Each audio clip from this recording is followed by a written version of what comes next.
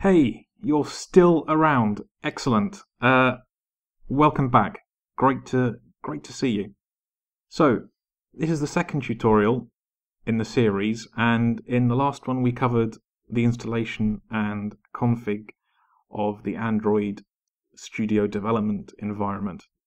It was a little bit long, but I hope you battled through, and by now you will have a development environment ready to develop your application.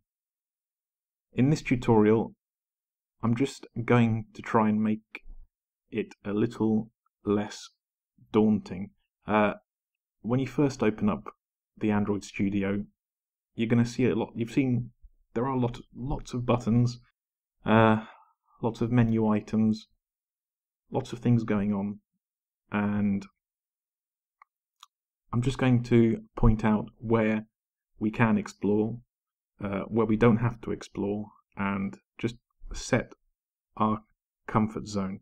And maybe we'll step outside that comfort zone at some point in the future, but for now, we're all beginners. So, the first thing you'll notice, well, you won't notice it until I point it out to you, at the top left, you've got the drop-down Android project views. Now you've got the default Android, the default project view is the Android project view, which is already selected. And what we've got here on the left-hand side are two items. I'm going to start with the one named Gradle scripts. Now, these are the build tools. The tools that build your source code of your application and turn it into an app that can be submitted to the store and installed onto your phone. We don't have to worry too much about the Gradle scripts, so what we can do is just collapse that and we'll never go in there again. And we'll move quickly on to your app layout. So if we expand the app directory, what we have here are three directories that contain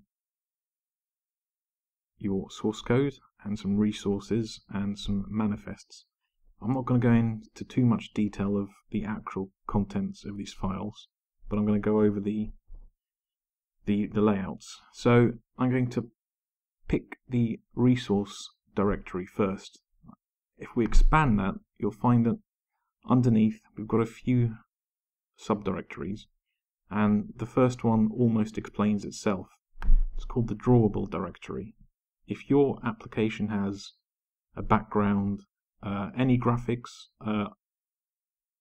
sprites, any type of picture that you want to use and display, this is where it will be stored. The next directory down, we've got the layout directory. Now this will contain a file for each activity or screen, as you might see it at the moment on your app. So currently we only have one layout here that represents the main activity of the Hello World application we started, and we'll go into more details of this layout XML file later. The next directory will contain an XML file for the menus. The MIP map directory contains the launcher icons for your application. So if I just open one of these, you'll see this is the standard Android logo. We'll close that. And the final subdirectory here is called values. One of the strings is, I guess, the easiest one to explain at this moment. I'll just tap this one open. So the values will contain default values for your application. Values that will stretch across your app that you might want to just change once instead of going into every single line of code that contains a variable and changing it.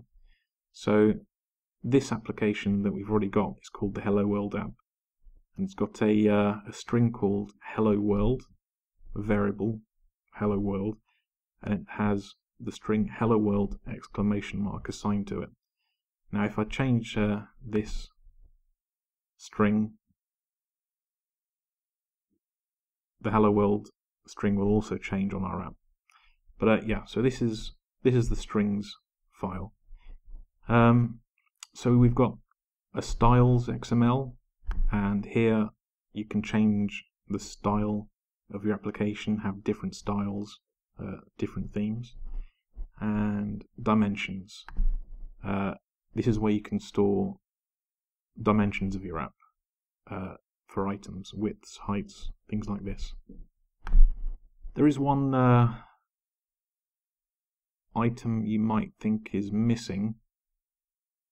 I've not mentioned sound and audio resources, but we can create an extra directory, so you can right click on resources and create whatever you need, and I'll cover that in a later tutorial. So for now I'm just going to collapse that resource directory.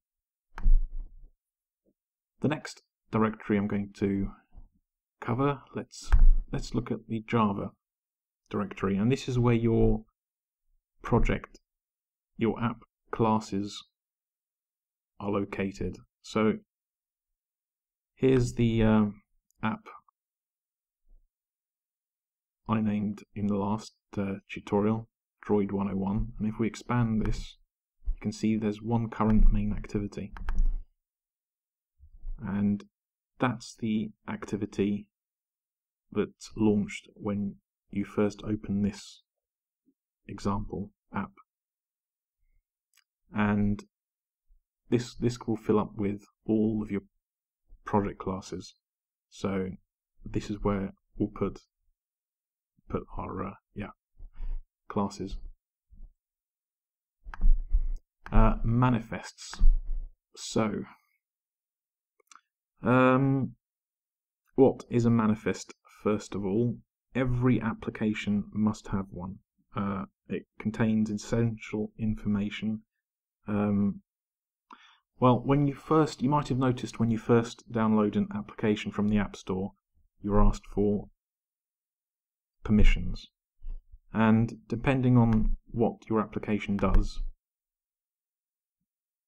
you'll list requirements in here that will be then translated into permission requests. It also contains the API information, so which level of Android your app is compatible with. So if somebody tries to download your app on a version of Android that's not supported, they just won't be allowed to. Yeah, so that's the Android manifest, and there's a lot more going. Well, one more thing I would like to mention.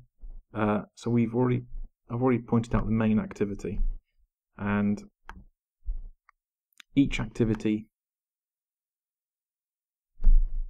will be described in the manifest, and you can add descriptions of what that activity is, and there are many things you can say about an activity, but here you can see that